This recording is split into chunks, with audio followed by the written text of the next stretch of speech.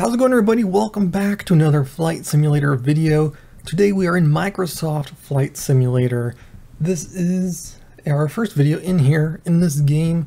On the last flight video where we're doing an IFR flight, I was talking about possibly getting this at some time, waiting for them to fix a couple of issues. Well, they didn't fix any issues, but I got it anyway.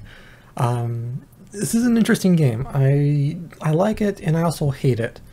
I love the radio communications, and I love the slightly more realistic flight model, but I hate pretty much everything else about the game.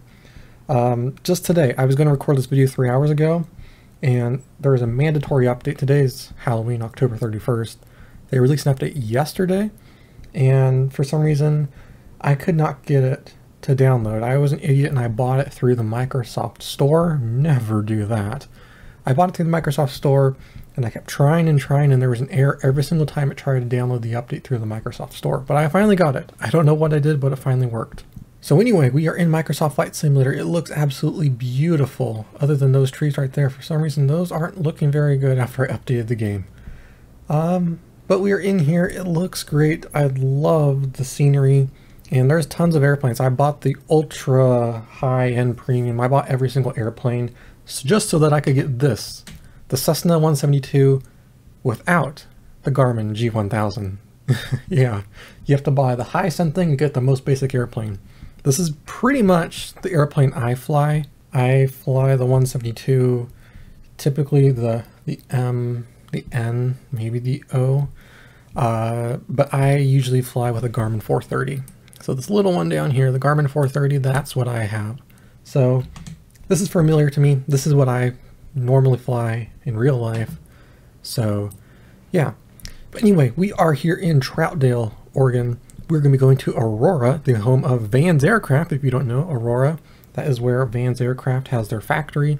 They have factory tours. They're shut down right now, but you can do factory tours, and you can also test fly their airplanes, which is really awesome. So when they do reopen, I'm going to do that. But Lightspeed, the headphone makers like the Lightspeed Zulu, they also have their factory and headquarters right in Aurora. So that'll be fun. So this should be about a 15-minute flight or so. I wanted to keep this short so that I could show you some of the things about the game. I really love the VFR communications for air traffic control. I think that's amazing. You have CTAF communications, which is really cool. You would not have that in X-Plane. And you also have tower communication for non-IFR flights. So you can request taxis and clearance and landings and all that sort of stuff without doing IFR. So that's awesome. But anyway, let's go ahead. We will do this somewhat realistically, somewhat not. So let's go ahead and we will get this airplane going. A couple of things that bother me with this is, one, they have the fuel mixture always full rich whenever you load into the game for the first time. As far as I know, that's not what you're supposed to do. I could be wrong, but I've never stepped into a cold and dark airplane with a mixture full rich. I've never seen that before. Also, parking brake is always off. I prefer parking brake on. Some people have different opinions. My CFI, for some reason, they always did not want the parking brake on. Whenever we got in, every time I asked, do we need the parking brake on? It's like, we're doing our run-up. We're going up to 1700 RPMs on the run-up, but never the parking brake. You hold the toe brakes instead. I don't know. I prefer parking brake. Even when we're turning off the plane, getting out and going. No chocks, no parking brake. Just hope it doesn't roll away. I like parking brake. Also, third thing, this may confuse you if you are new to aviation and you try to start this airplane. It will not start because the fuel mixture is off. The fuel is off right here. This open fuel shutoff valve, you have to push that in. That will then turn the fuel on. This is like the emergency release fuel cutoff valve. Again, I've never seen that pulled out before. It's on the checklist to make sure it's pushed in real life, but I've never seen that ever pulled out before. Usually, I think of that as emergency situations. You pull it out in emergency. I could be wrong, but I've never seen that pulled out either. So anyway, we've got the plane kind of fixed. First thing we will do is we will turn our beacon on, just so people know we're working, turn the battery on. Got the beep, got some warnings up here, that's fine. And this is a fuel injected, not carbureted engine, so you don't necessarily have to prime it. But typically what you do is you full throttle, turn on the fuel pump. You can see that fuel flow go up right here. And we'll do that for about 3 seconds, turn the fuel pump back off, throttle back to idle, and now you are primed. So after that, make sure our parking brake is on, or if you're one of those people, hold the toe brakes, and we'll start the engine. You can't open the door in this game. You can in X-Plane, but we'll pretend. We'll say clear, and it starts right up, and we'll turn the alternator on, and now we can turn on our avionics right there. And it's going to take a minute for the autopilot to calibrate. That'll be once it's done. But I've already mapped in where we're going right here, Aurora or Troutdale to Aurora. I selected runway 17 for landing, but I didn't know what the meter was reading back yet. So we'll figure that out later, I guess. First thing let's do, there we go, autopilot's ready. First thing we'll do is, it does not look like we have our ATIS available. That's fine. Okay, let's turn to ground, and we will be departing to the south. So we'll request our taxi for south departure. Troutdale ground, Cessna 128 Echo Victor, ready to taxi, southwest departure. Cessna November 128 Echo Victor, taxi to and hold short of runway 7 using taxiway Charlie. Contact tower on 120.9 when ready. Runway 7 via Charlie, 8 Echo Victor.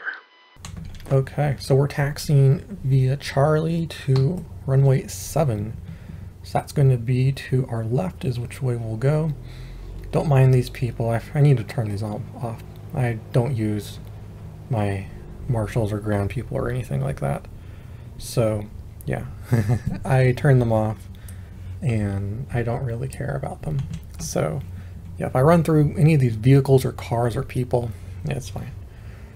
So we are on Charlie. You can see that on the left there. Bravo is up on turn. If you do a left turn, you'll be on Bravo. So we'll keep going up here to runway 7. All right, we're holding short to runway 7. Let's go ahead and contact tower. We'll tell them we're ready for south departure. Go tune the tower and we'll request takeoff clearance. Troutdale Tower, Cessna 128 Echo Victor. We're holding short to runway 7, ready for departure. Cessna November 128 Echo Victor, cleared for takeoff, runway 7 departure to the south approved. Clear for takeoff, 8 Echo Victor. Okay, we're clear for takeoff. For AI and other air traffic, I'm just using live air traffic right now. So it's not AI, but it's actually what's in the sky right now. You can also do multiplayer, which I have tried before, and it's really awesome. And I'll talk about that in a minute. But here it is on number 7. Let's go ahead and we'll take off here. We've got a south departure, so we're going to have to turn to the right. And we will go ahead and resume our own navigation. We're not doing IFR today. We're looking for around 55 to 60 knots. We have 2 passengers aboard, you and me. So we'll wait till we get a little bit higher on the speed and rotate. There's a couple of differences between Flight Simulator 2020 and X-Plane. For me, this airplane seems a little less realistic than the actual thing. The Cessna 172s are very nose happy. They love to go straight up. So I always have to trim down, even on takeoff. In this case, I have to trim up. If I let go of the stick, the nose just drops down. So that's not quite realistic. Continue for south departure. I will contact you next when you leave my airspace. Continue for south departure, 8 Echo Victor. Okay, they'll let me know. We're just going to get over these mountains here, and then we'll turn to the right. But yeah, so these things do not love to climb in this game for some reason. Also, it does not seem to be as powerful as it is in X-Plane. I haven't flown a lot recently, so I'm a little rusty on performance-wise for this airplane, but it seems to be a little bit underpowered in this game. It all seems to be overpowered in X-Plane, so you just gotta decide what you want there. But 2 passengers, it seems a little sluggish and does not like to climb very well. But anyway, we're looking for, oh, we got turbulence from that mountain. That's one of my favorite things though, is the weather, or not necessarily the weather, because right now it's clear skies and I looked at the METARs right before. It's overcast. So yeah, live weather is not great, not very accurate. But we're going to climb to about 2,000 feet here. But I love the turbulence and the way that the airplane moves. It's much, much more realistic than the perfectly smooth, clear skies of X-Plane. There's a lot of turbulence in this game, and several gusts, wind gusts. You kind of get bounced around every now and then, which is very realistic. And also, every time you get near a mountain, you have the, you know, the wind vortex coming off the mountains and causing turbulence for you. So, yeah, it's really realistic in that sense of the weather. I do not know what's going on with all these buildings out here. Those don't look real. Those don't look right. I'll have to look into that because it looked really great right before I updated the game, of course. And they do not let you run the game until you update it. We're climbing up, going to about 2,000 feet. It's not too far away. I'm not going to request transition into Class Charlie airspace. We're skipping that part of the realism today. We'll also skip the run up. Typically you would do that, but we're just going to be requesting takeoff, taxi, landing, all that sort of stuff. And for the most part, we're going to follow our own navigation. Usually they don't tell you anything unless you're trying to avoid traffic anyway. And we have our guidance on the map right here, so at least I will be able to see a little bit of where we're going. And yeah, that's the game. So far, I really do like this. I haven't had a chance to fly every single airplane. I am not a big fan of airliners. I do not do much with commercial jets. I am all general aviation, and it's fun. I actually really like... Okay, we can change our frequency. Frequency change approved, 8 Echo Vector, good day. And you can turn, we'll just tune to Portland approach right now, just in case we can hear what's going on at least. You can actually see the aurora already, you can see that. It's a little easier in the game than it is in real life to spot the airport. It's not actually that easy in real life to find where you're going. We're gonna just level off at 2,500 since we got a little ways to go. Anyway, what I was saying is that I haven't had a chance to fly every single airplane, but I really actually like flying the Cessna 152. I have not actually flown that in real life, mainly because it's very, very small and it has a maximum weight limit of 200 pounds per person, and I don't want to really get that close to the limit there. I'm under, but I don't like tiny little airplanes like that. So I've only flown the 172. I actually really love flying the 152 in this game. It's a lot of fun. Oh, there goes an airplane right there. He's really low.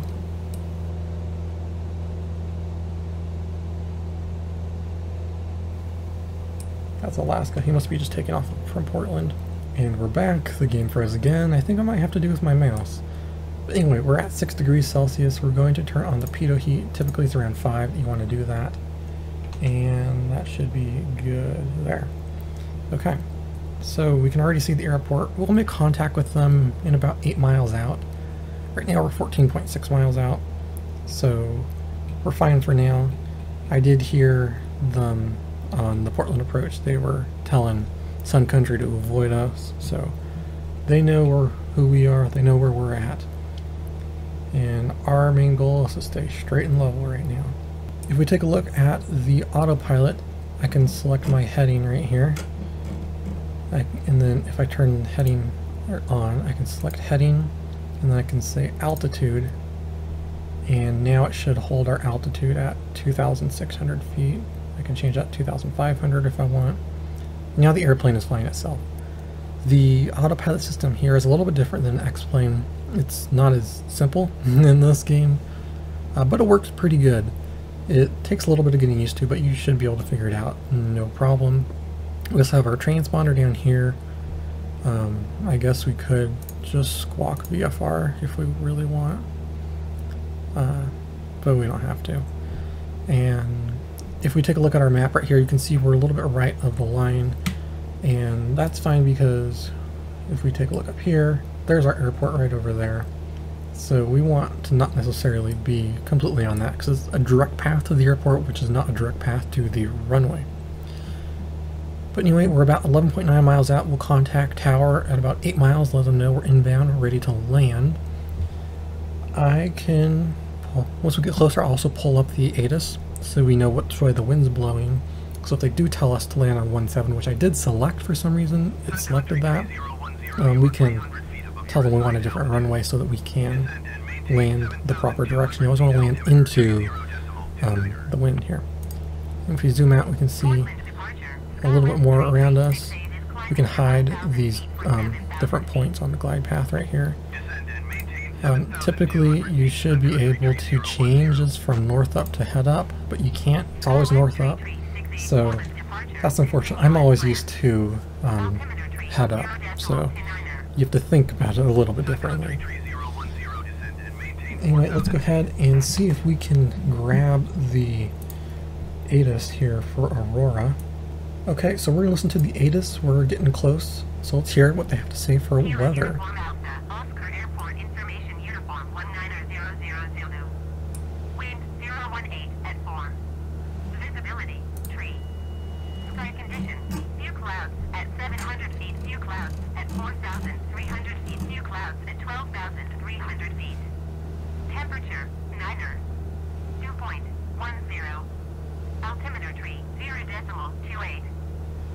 Runway 17 in use. Landing and departing runway 17. VFR aircraft, say direction of flight.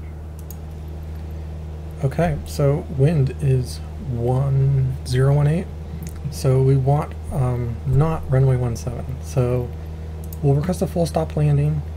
Aurora Tower, Cessna 128 Echo Victor, 8 miles north with uniform to land. We might have to tell them we want a different runway though. We'll start to descend as well. Pull the power back and we'll go down.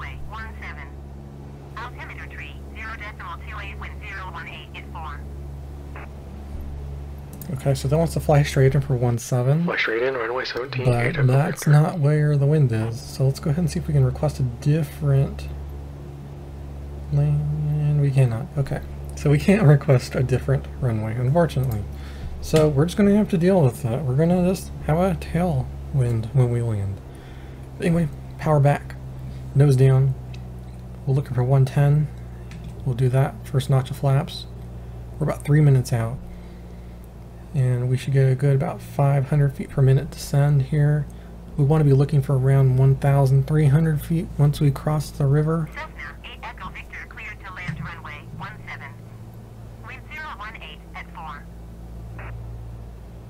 Okay, we're clear to land. There's no one out Clear to here. land, runway 17, 8 Echo Victor. We're still 5 miles out, but we're clear. We'll pull that nose up just a little bit. Line up on the runway here. I always like to set my heading bug for the typically the reciprocal of my runway, so that I can it's not covering my number, but I know that it's behind me. Looks like we're pretty squared up for that approach right there. We're allowed to fly straight in. If not, they would tell you what pattern entry instructions to do, overfly the field and make, you know, a left entry into the downwind, whatever. So they would tell you that, which is pretty cool. I like that a lot. It's a lot more realistic, especially if you're trying to learn radio communications and pattern work and that sort of stuff. You can request touch and goes, full stops. You can request to remain in the pattern, a whole bunch of other stuff. So that's really cool. Okay, we're about to cross the river. We're at 1,400 feet right now. We're a little bit high. So let's get that nose down. We'll pull the power back just a little bit more. This airplane does love to float, more so in this game, than it does in X-Plane. So what you learn in X-Plane may not convert exactly to this game. If we look right here, you can see our VASI lights right there, wide over white. We're too high, so let's get down a little bit lower. We'll do the next notch of flaps so we can get in a little bit slower there. One of the biggest surprises to me when transferring from X-Plane to Microsoft Flight Simulator is the ground effect. And this has it very good. So the ground effect is that when you come down to land, you kind of make your own cushion of air that you float along. So you can't just float down and land on the ground. You kind of hover a little bit more. And you can get ground effect and X-plane with some different mods. There it is, red over white. We're all right. You can do that, but it's here, free, standard in Microsoft Flight Simulator, and is a lot more realistic. So yeah, this is definitely something that's going to help you with your landing. You get to learn the ground effect, use it, and you get to practice that some more. So your landings are going to get better in this game. We're still red over white, we're looking good, and we're at 80 knots. This airplane seems to not necessarily like to land super well. Red over red, we're dead. Let's get up a little bit. It doesn't like to land very well at speeds much lower than 70 knots. It kind of tends to drop out of the sky, not super realistic. We'll go our last notch of flaps right there. So it's slow flight is not quite as accurate, I feel. Like I pull up right here and it's not really doing much. So we'll give it some more power, and let's see, here we go. And go idle on the power and flare. There it is, we touch down. And yeah, they'll tell us to exit next taxiway probably. We'll just take the first one in case anybody's behind us. I haven't heard anything since though. We'll go on the brakes and we'll exit first taxiway. There it is, exit when able. And there it is. We have landed in Aurora. Let me take you to Van's aircraft. I'll show you around there. Cessna 8 Echo Victor, contact ground on 119.15. Yep. Over to ground, 8 Echo Victor. Let's see. We're gonna go down here, and I'll show you. It's up on the right is Van's aircraft. It's really cool, and I'm really excited to be able to test that out, fly some of their airplanes. I think it'd be super cool to build one. It's not actually modeled in here, but Van's aircraft is like back here somewhere. So yeah, that's it. That is Microsoft Flight Simulator. We'll go ahead and we'll just park somewhere. We'll just park right about here, and we'll shut this down, and we will finish this. So parking brake goes on. We'll turn that off. Avionics will go off. Alternator will go off, and we'll pull the mixture. And there it is. Battery goes off. Megs go off, and we're done. We've made it. Thank you for watching. This has been a lot of fun. If you want to see more Microsoft Flight Simulator, let me know in the comment section. I really enjoy doing this, and I love to fly airplanes, so if you want to see this, definitely let me know, and we can make a video. Anyway, that's all for this video. Thank you for watching as always. This is Mark, and I will see you in the next one.